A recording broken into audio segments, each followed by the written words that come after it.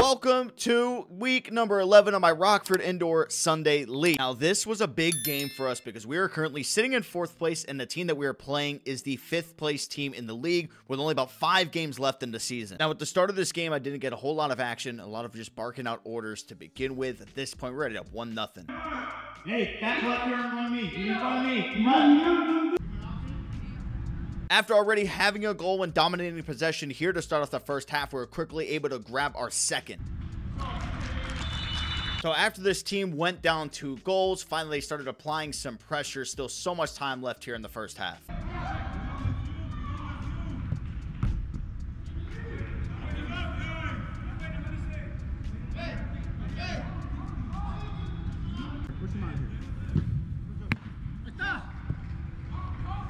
And after only a few more minutes went by, we already had our 3rd goal of the game.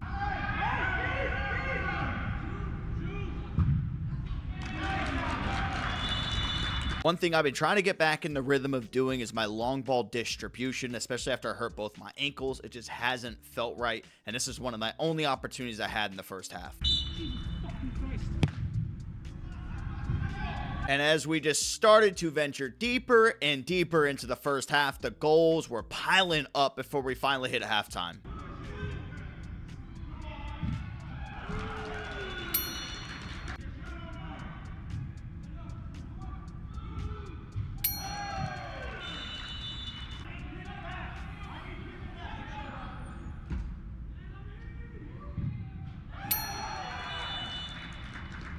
All right, we're seeing a lot of goals. Here's a quick foot save for everybody.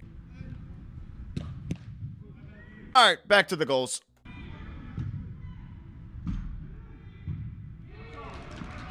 And just like that, the first half comes to a close, keeping a clean sheet all the way forward. Second half is where things got a little dicey, but you guys should see it for yourself. Now, with the second half underway, you could definitely tell they're coming out a little bit more aggressive. We're kind of getting cocky, playing up too high, not as structured, having the big lead that we did, which led to the first goal. And it was just an absolute mistake by me. Good strike by him right between my legs. Now, I think one of the keys to playing goalkeeper, not even just indoor, but outdoor, but mostly indoor, is having a good mental fortitude, because the game is set up for goalies to take on shot after shot after shot. Not only that, how close the shots are that are actually being taken on you. Proud of myself for the way I recovered after a mistake, and I even made one of those last week, and it definitely got to me. One of the benefits I feel like I have that separates me from a lot of goalies is the way I can use the ball at my feet.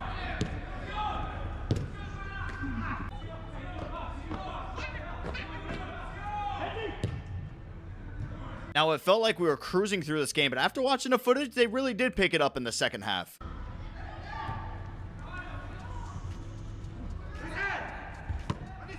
But ultimately, our attack was just way too strong in this game as we pick up our 8th goal of the game.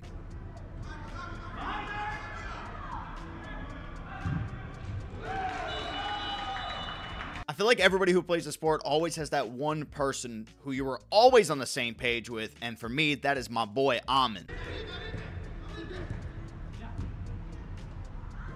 Now, remember how I said in the first half things got a little dicey? Well, after this challenge is where things really started to pop off and the game became a lot more physical.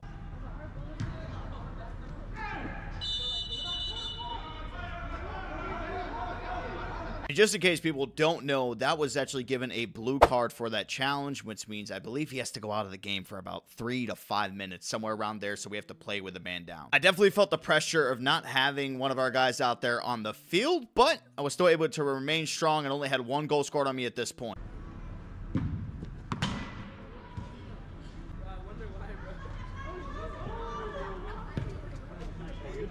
Now, this next goal hurt most. To give some context, the guy who scored this actually tried to headbutt me in outdoor and start a fight with me and my team. I'd been saving every shot he's taken, reading him like a book, but he got this one to end up going in, and this is where the trash talk started.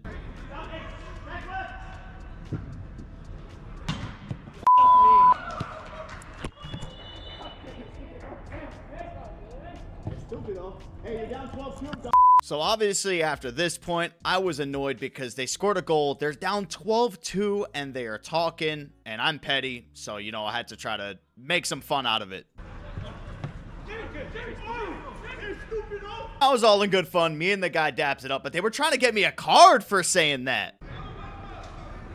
And after that, the game came to a close. We now sit at 9-2 on the season, still at 4th place with playoffs just around the corner. Make sure to like and subscribe.